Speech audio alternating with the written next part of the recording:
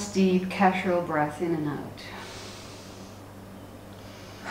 And we thank you for anchoring and for grounding and for making and creating the fundament for us to play upon. We are back and we are excited about continuing this conversation with you.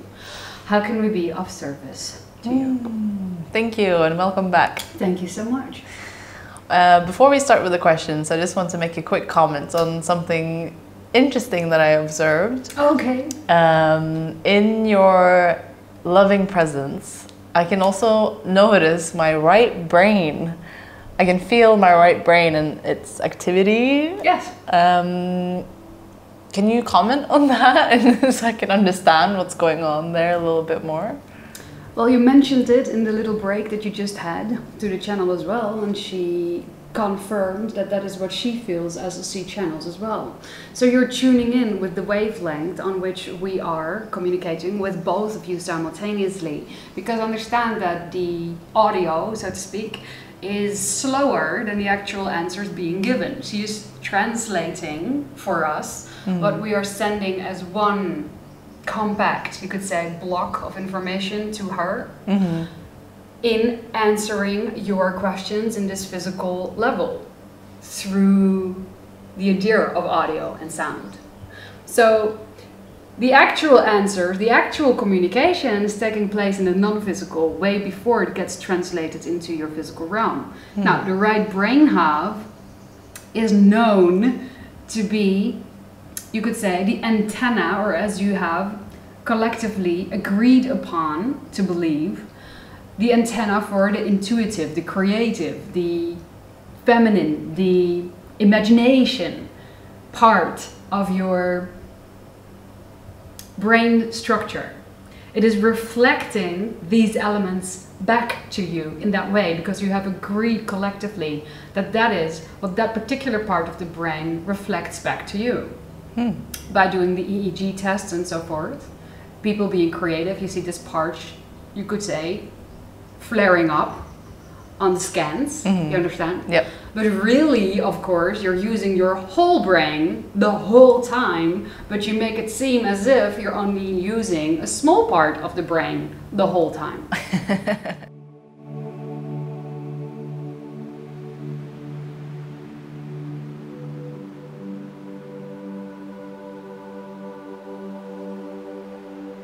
Why would I do that though? Why would you all do that? Yeah. You do that, all of you, because it serves you in the game that you're playing. But as you have begun to investigate further and with scientific measurement systems such as the EEG, you have come to find a way to find imagery that reflects to you what's actually going on, electromagnetically speaking, inside the brain as you think or act or do certain things or say certain things. And you're feeding yourselves these pictures, these reflections that show to you a slide, you could say, of the reality that you've chosen to be focused in.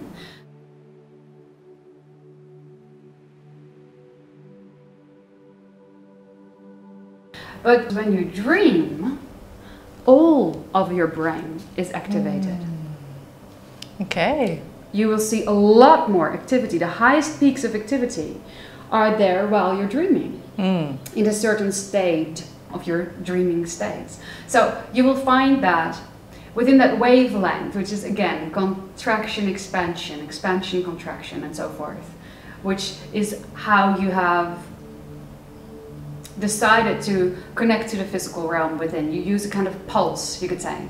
Like we said before, when you speak to the higher self, there is this constant messaging going to the non-physical and the answering of the non-physical to the idea of the physical.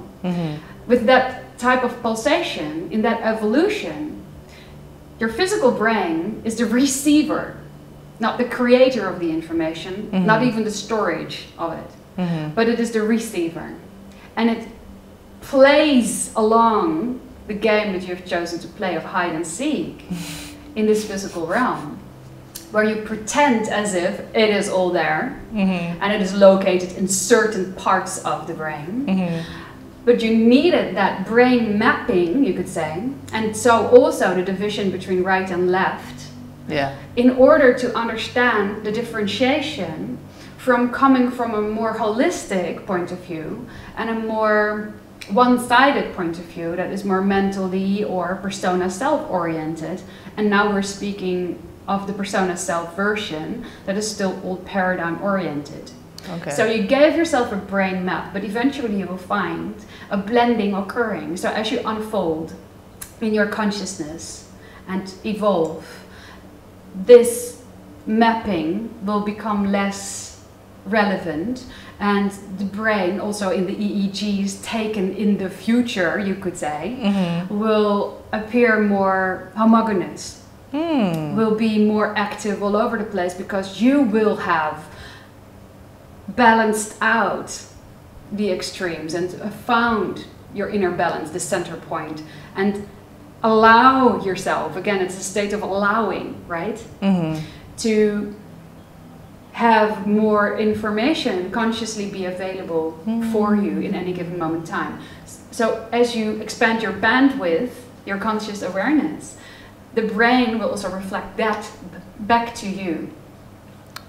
Okay. You see? Yes, that makes sense. So what you're feeling right now really fits in very beautifully, clicks in very beautifully with where you are as a human species in your evolution. Yeah. And reflects back to you that what you're connecting into, tapping into right now, resonating with, allowing through, is this intuitive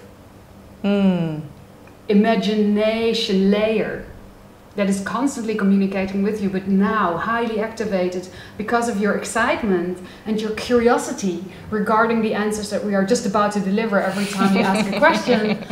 It's as if you energetically reach out and tune in and get it before you even hear it. Oh my God. And that's what you physically feel. You have just right now created for yourself a confirmation of that particular process taking place in your body. Wow. But you're feeling yourself. Yeah. You feel yourself reaching out and climbing up, allowing yourself to resonate on a frequency dimension closer to ours. So thank you. Thank you. Are you enjoying it? I am very much enjoying it. Wow, that's really interesting. Thank you. That makes a lot of sense. Okay. So we're just going to jump on to the topic of DNA activation. Yes.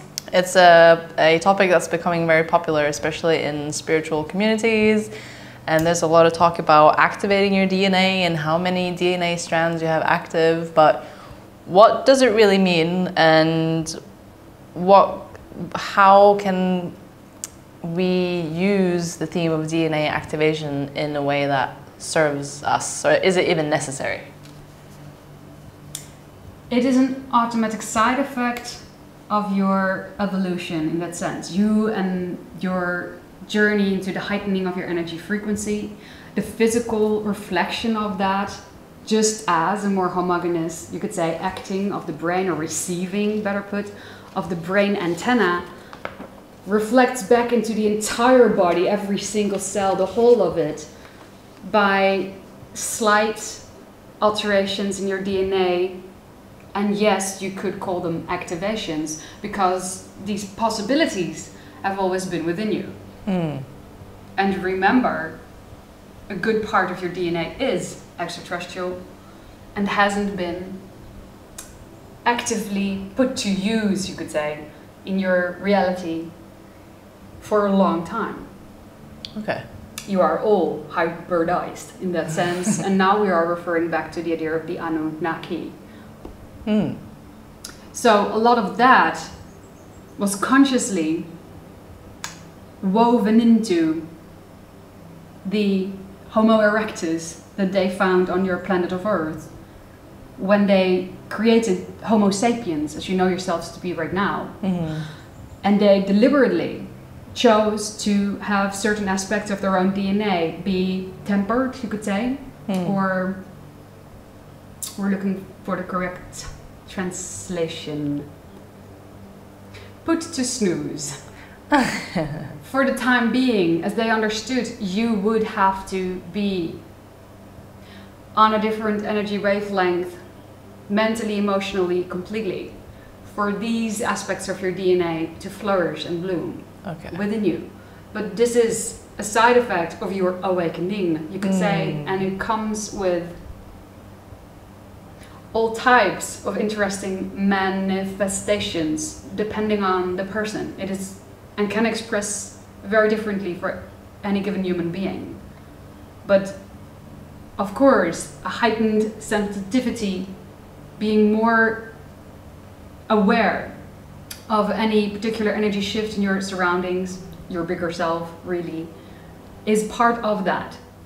A more awake registering of information that is being given to you intuitively, a more conscious dream state, a more immediate telepathic experience with other human beings or animals or trees, your nature, your planet.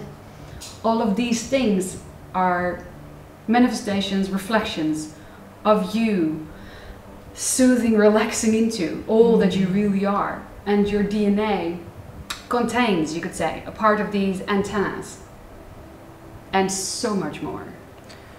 Wow, infinite possibilities. Absolutely. That's amazing. Yes. Thank you so much for that.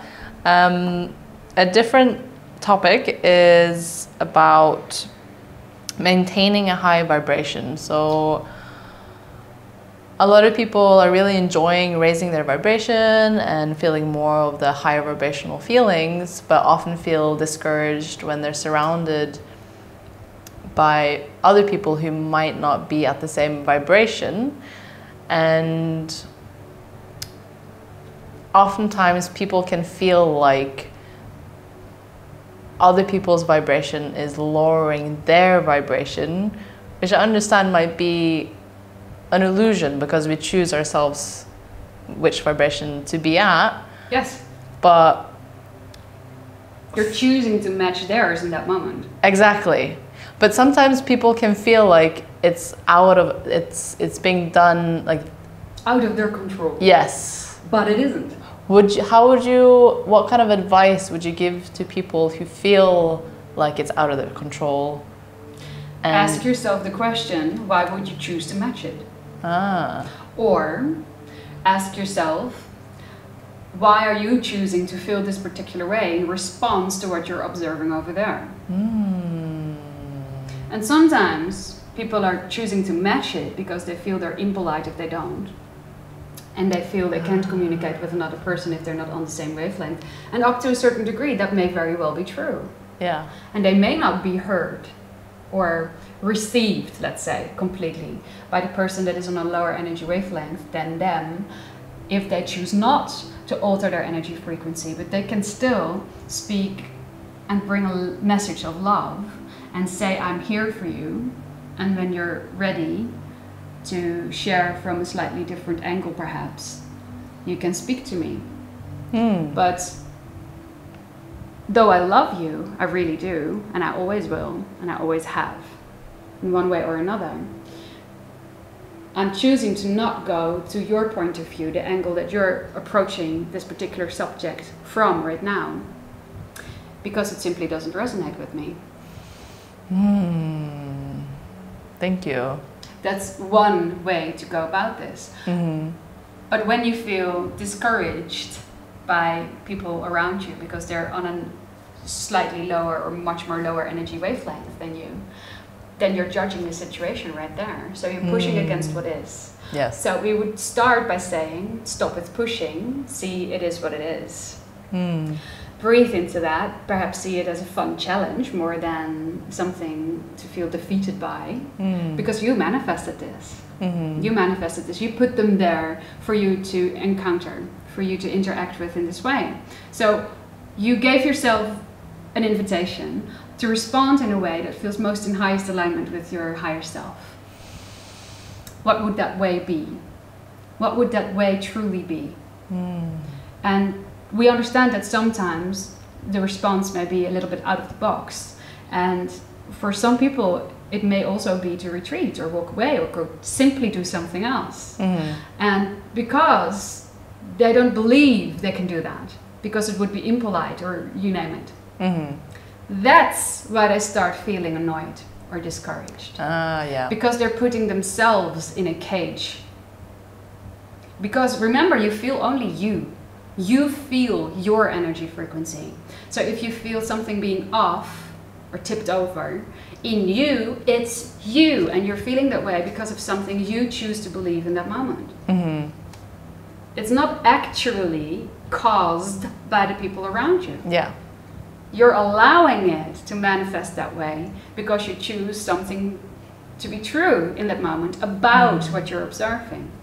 So get to know yourself. This is the one and ultimate answer. Know thyself. Yeah. So that when you know yourself, you can see why you're choosing to feel a particular way in any particular moment.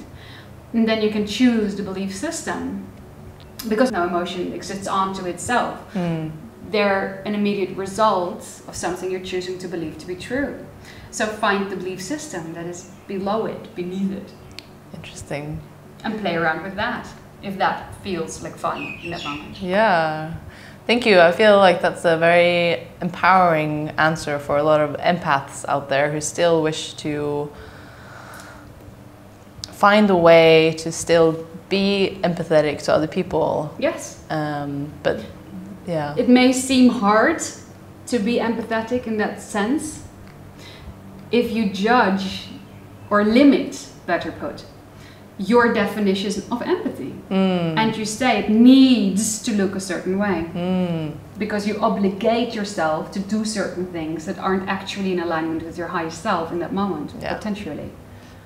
Don't push, don't pull, just be. And feel from the beingness, from the core of yourself, what it is that feels most natural to you to do in that moment. Come from a state of inspiration. Amazing. Thank you. Well, thank you. So a lot of people are warming up to the idea of extraterrestrial contact. Oh, cozy. Yes. And right now, most of the interaction, as far as where a lot of people are aware of, comes through channelers like Wieteke and Bashar and many other amazing channelers out there. Yes. I was curious. Or that's what it seems like, at least, at the surface level. Yes. So I have a bit of a different question that it might seem like it defies laws of physics, but I'm very curious if we can use our technology to interact with you more, or to allow humanity to interact with you. We're already more. using your technology to interact with you. Are you? Yes. If you allow yourself to remember that you are the dimensional reality that you believe to be living in, then every single object, every single circumstance, every situation is a reflection of something that is within you. Now then don't we too come from within you? And don't you think that we know how to play with Facebook now and then? Haven't you noticed particular synchronicities popping up on your Google searches and your computer programs and your games? Are you doing that? A lot of the things that pop up that are in alignment with the idea of ET contact or disclosure, and a lot of jokes particularly, are being played out with you through what you understand to be your electrical devices. Yes. That is amazing. And social media is definitely a part of that. So you do currently interact with us through our social media? We interact with you in all possible ways that you allow us to interact with you already. Wow. That's amazing. Yes, isn't it? It is. So your intention has been heard for anyone listening as well. Anyone who has the heartfelt intention, the genuinely felt excitement to learn more about their own interstellar cross connections in whatever way, shape or form you wish to look at that, or the idea of disclosure or open contact, we have received your invitation loud and clear. And we will, if you are open to receive it, play with you on that topic in whatever way is relevant for you at this moment in your life. Wow. You decide how wide those doors are opened and in how many ways we get to hang with you.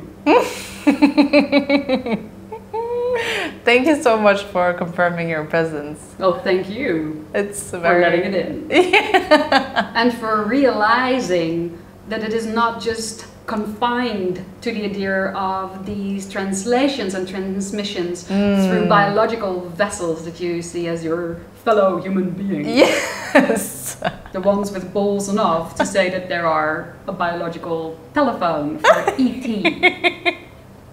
That's amazing. So just a follow-up question to that, yes. just to make it a little bit more fun. Okay, we're all in for that. Yes. Would it be then possible for just to as a permission slip to open up for humanity to see and believe that we can interact with you? Could I, for example, buy you a phone and leave it out for you to pick up and take with you, and have you create a social media profile as, for example, Arjun, so that people can, through their own phones, message you through a social media platform, just to warm up people a little bit more to the idea of interacting with you directly? Why go such a big way around it?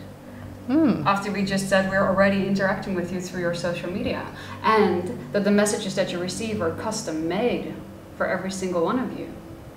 See, what you're asking here is to make it a particular shape, to make it look one way. Yeah. So that all others together with you can confirm that this is what quote unquote my profile looks like.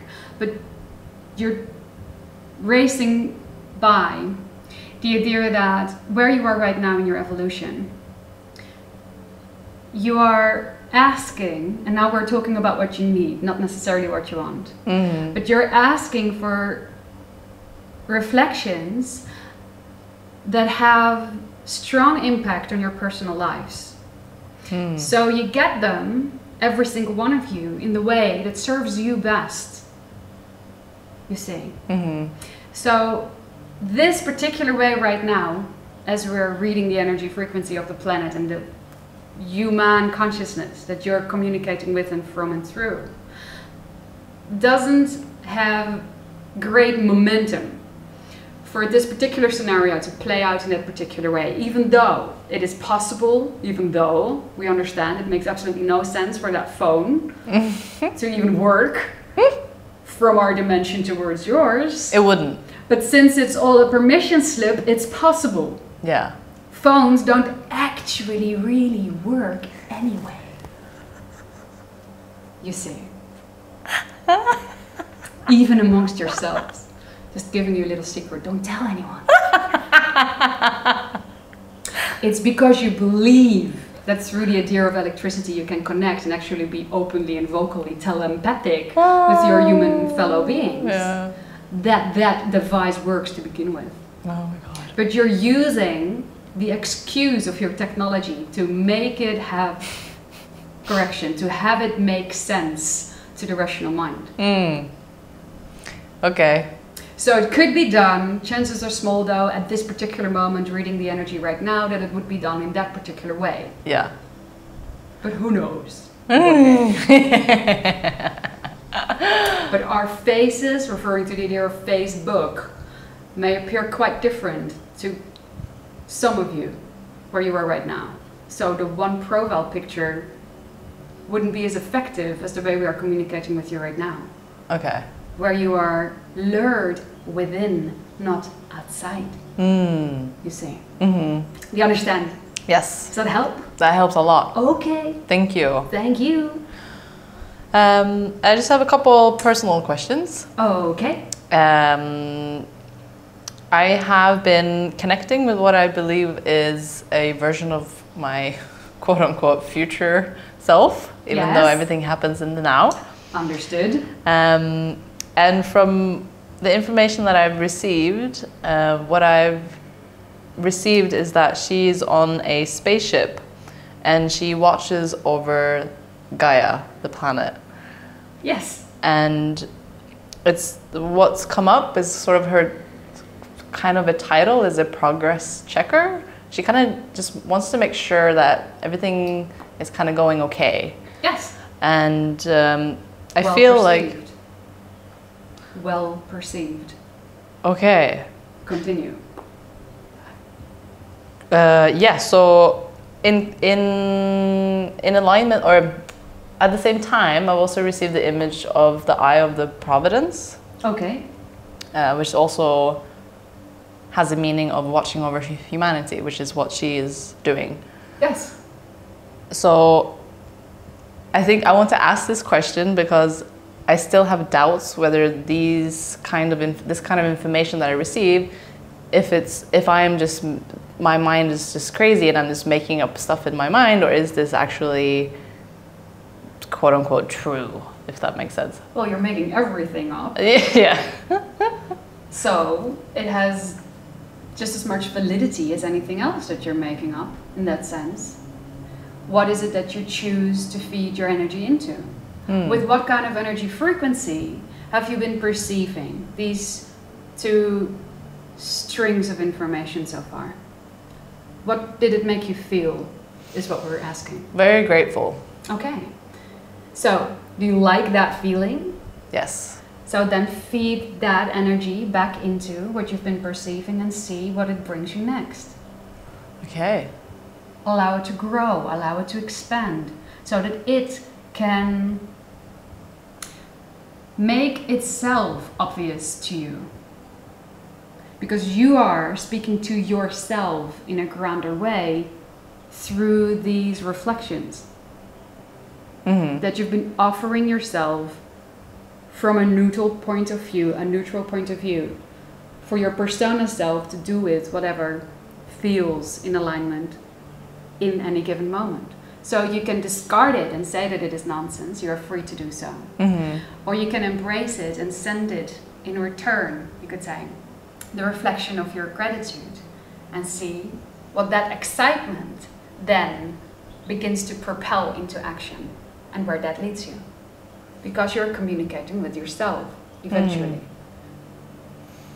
Okay. But we can also confirm that the description in your words, in your language, with the words that you have in your vocabulary at your demand right now, were very well picked, and that this future version of you, parallel incarnation, within in fact our own society, of the YahYel, has been perceived correctly, and she is keeping track of human's process on your planet.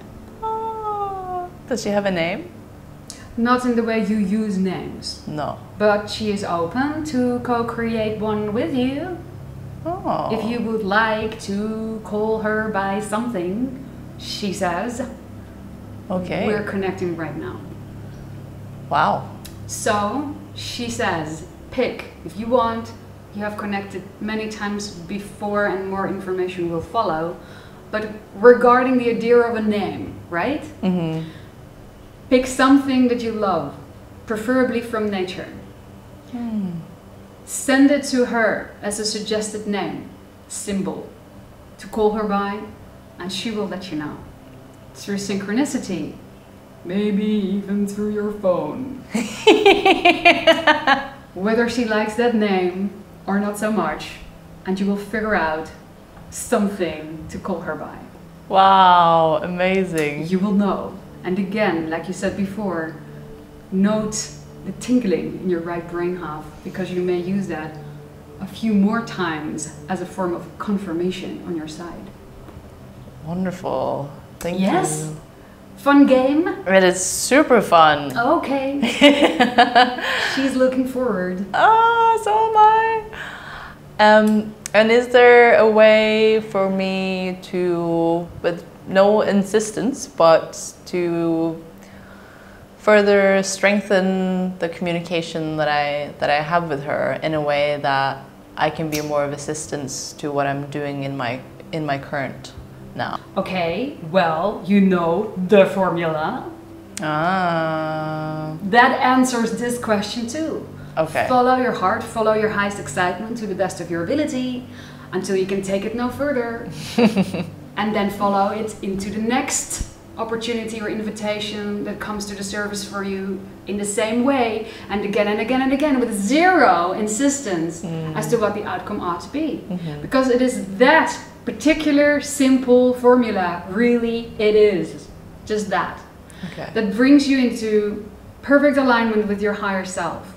And as you bring yourself into that perfect alignment and you allow yourself to be yourself, the fullest version of who you already are, you will see reflections of that shine back to you, and you will automatically be of the fullest form of assistance that you can possibly be to whomever might possibly need assistance from you. And you will automatically guide yourself into the direction of all the things that you are truly, truly heartfelt excited about and that are relevant for you in the theme of your human exploration. You will allow it to flow through you more effortlessly because it's already there. It's asking you to allow it through. It's only by your own belief systems that things are impossible or need to cost more work or have to look more complicated that you're pushing them away, that you're keeping them on hold. Like we just said before, a little bit in between already. She's been communicating with you quite a bit. And she's excited about the two of you through a playful way finding a type of name for her so that you can more consciously through the permission slip of that name communicate with her. Whatever excites you into the direction of open contact, take action upon that and see where it takes you. Again, but you already said that and we thank you for it, but for anybody else tuning in, with zero insistence as to what the outcome might be. Yes. Okay, so Yes. whatever form that excites me the most with no insistence, that could potentially lead to more of a communication with her. I'll just It doesn't matter what it will lead to. Yeah.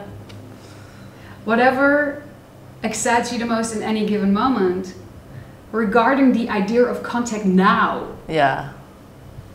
disregarding where it might lead to. That doesn't matter. That's the part, you know, insisting on a particular outcome. Yes.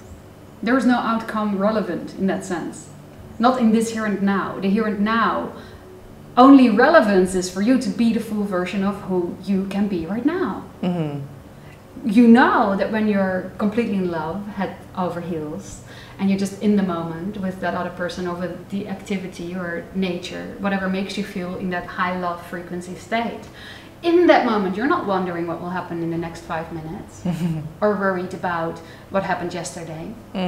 So it's about this here and now moment. It's that energy frequency. It's that wavelength that if you allow yourself to act upon what seems most exciting to you in every single here and now without insistence as to what the outcome might be, you're lining up with your higher energy frequency, with your higher self, and you're being the fullest version of you, and then everything and everyone that is relevant for you will flow to you, or better said, through you, and into your observable reality. More and more and more. You will send yourself synchronicities first to soothe yourself into it, most likely. This is what most of you do. A little joke here and there, a little pun, a little lining up of things. And then, boom, there we are. As if it has never been any other way. Wow. It may truly feel like that. For those of you who have been doing the pre-paving, you could say, of disclosure in that way.